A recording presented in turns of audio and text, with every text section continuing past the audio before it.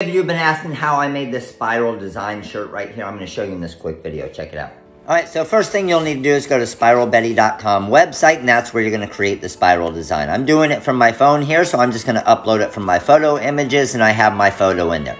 I'm going to choose the black and white version. I'm going to up my rings a little bit to get a little bit more detail, then I'm going to download it to my phone.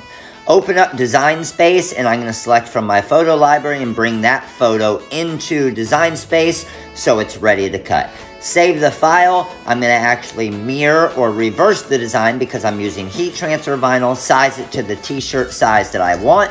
Once I've cut it on my Cricut, I'm going to weed the vinyl out. Now with a good cut like this, you can see this was a one-pull weed. Pretty awesome.